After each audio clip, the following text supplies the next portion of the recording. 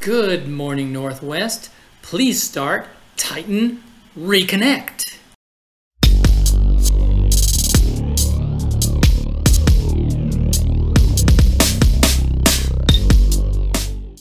Good morning, Northwest, and welcome to Titan Reconnect. Everybody, please stand for the pledge. Put your right hand over your heart and your left hand down by your side and say with me, I pledge allegiance to the flag of the United States of America and to the republic for which it stands, one nation, under God, indivisible, with liberty and justice for all. I'd stand, but my head get caught. And now, for the joke of the day. What do you call a pig that does karate? A pork chop! I know that's corny. Okay, anyway, let's start with my form submissions. I have two. The first one says, my teacher assigns work from Google Forms, and when I go back in after I complete it, it has no answers, and I cannot see her comments about my work. You need to let your teacher know so that she can let me know so that I can let Microsoft know if there's an issue. Classroom, so many people are using it that there have been little bugs here and there. So make sure to tell your teacher. And you don't like my beard. Next one. Hi, Mr. Trump. Open this link file. There's a problem. You gave me the path to a file that's on your computer. It's not in OneDrive or Google Drive, so I wasn't able to see it. I don't know if you were trying to submit a project. I know it's about removal of a birthmark, so it must be a project because I don't have a birthmark. No. Oh. Next time, put it in your OneDrive, G Drive, Google Drive, and email it to me. Okay? I love seeing what you all are doing. And you like my beard. Thank you. Speaking about projects, I have a lot of projects to share with you that I'm really excited about. So let's go ahead and we'll start the show. Let's look at some of the student projects that you all have done over the past week. We'll start with Myers 8th grade ELA. They're reading Lord of the Flies, and they had to make a blog where they pretended like they were one of the characters from the book. This character is Ralph. I don't know who Ralph is. I haven't read the book. It's on my bookshelf, and after reading this blog, I definitely have to read the book. This is a really good job. It's done by Julia R. And you can see a lot of work has gone into this, and even drawings, artistic drawings, original drawings. That Bear and I can do. That's really cool. And the pig. See, you thought I was just telling that joke just to tell it. I had a reason. Okay. This pig is a little freaky and will probably give me nightmares. I can't look at it. This is another blog. This one was done by M. Damon, and he actually is written from the perspective of a couple characters, but it's done really well as well, so I wanted to show it to everybody. Moving on, Mrs. Moore's ELA class, they had to create comic strips that talked about themes. It had to explain a theme, it had to have a theme in it. This one here, I know it's really hard to read, but one guy loses his job, one girl, she fails a test, everything ends up okay in the end, happily ever after. My favorite frame, though, is the guy comes in, I got a new job, and his daughter, what does she say? Now I can get this dye out of my hair. I just thought it was funny. And same thing here. This is by Mikey M. This is quite a story that was put together, but it's about the mouse can't get by the cat, tried laser pointers, so went to her cousin, and they had a rat attack. They attacked the cat. Attacked the cat, got the cheese. Susie, you wouldn't block a mouse from the cheese, would you? No. Now to Mrs. Griffith's science class. This is by Casey N. They talked about lunar eclipses and solar eclipses. This is really well done. It shows you solar eclipses happen when the sun, the moon, and the earth align. But what happens is the moon is in between the sun and the earth. So during the day, it'll get dark. In fact, it happened, you may have remembered, it happened about 2 years ago. You cannot look at it because it'll fry your eyeballs. No, it won't fry your eyeballs, but it could very, very badly hurt your eyes.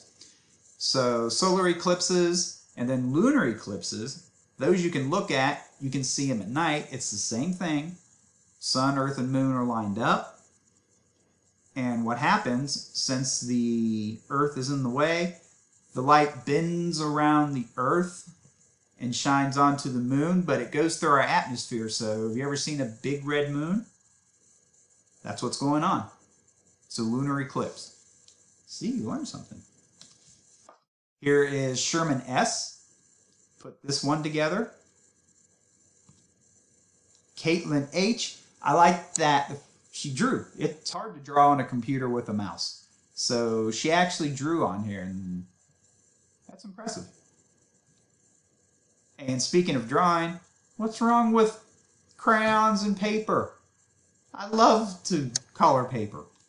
Not a thing wrong with that.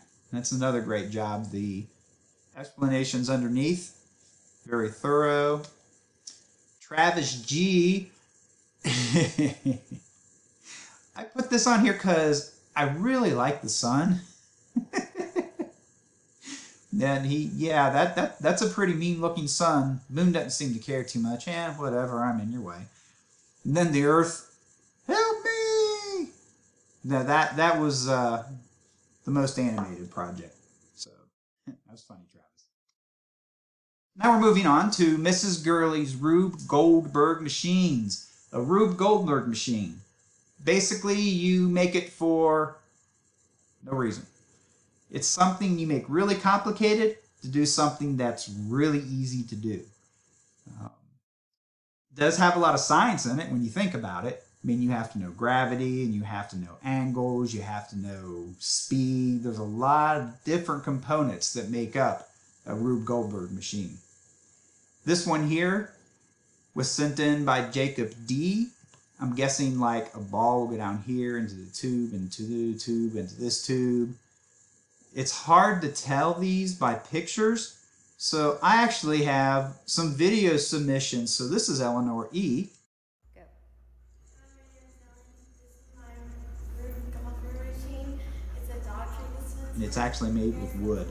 That's a lot of work.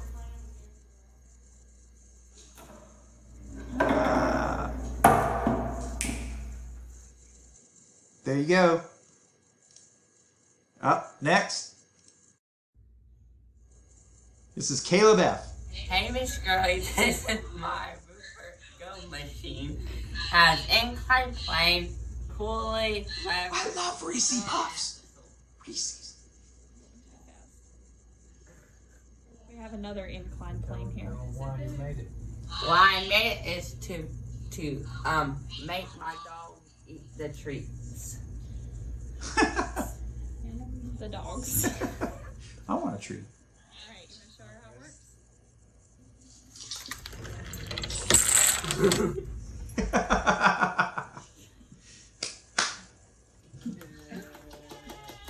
Great job, Kaylin. That is an awesome example. And we have more. Let's see. Check this one out.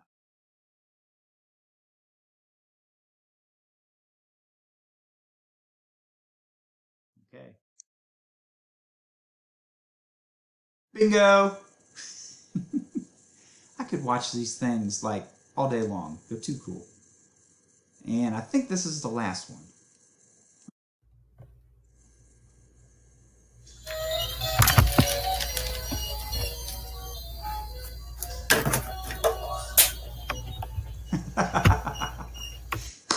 Isabella R.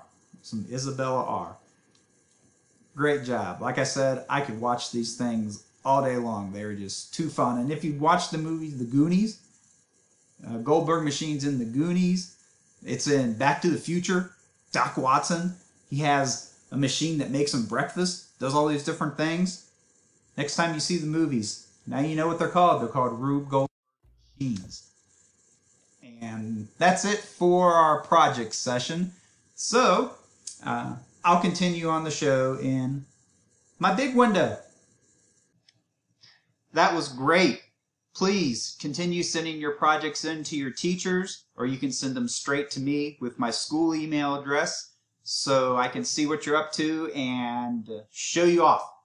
You get to show off your work to everybody. It's amazing jobs, everyone. Amazing jobs.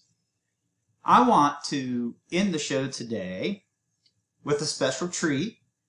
I got kind of jealous. All these teachers are doing these karaoke videos, and I figured, hey, why don't I try it? So I gave it a shot, and I made something, and I'm hoping that it will make you happy. So here we go.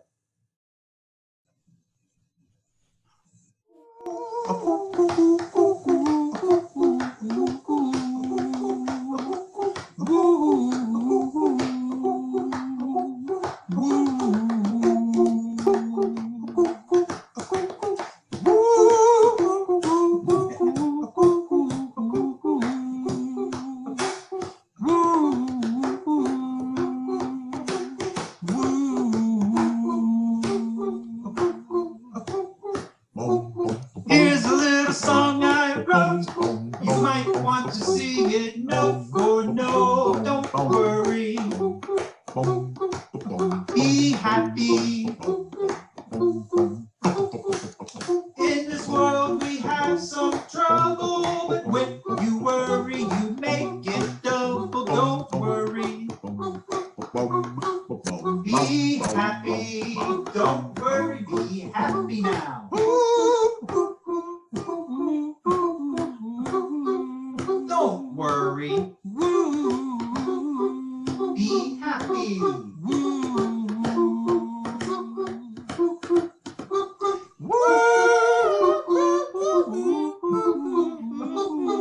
Don't worry. Be happy.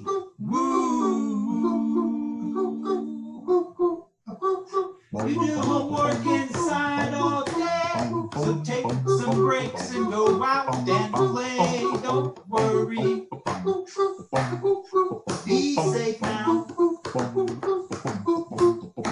Teachers say your work is late. Be respectful and don't be late. Don't worry. Be happy. Make sure you get all your work in.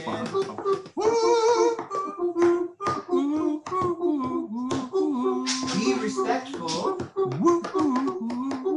Be responsible. And be safe. Make it a great day. Bye. Bye. Everyone take care. Make it a great day. Bye. See you all later. Peace.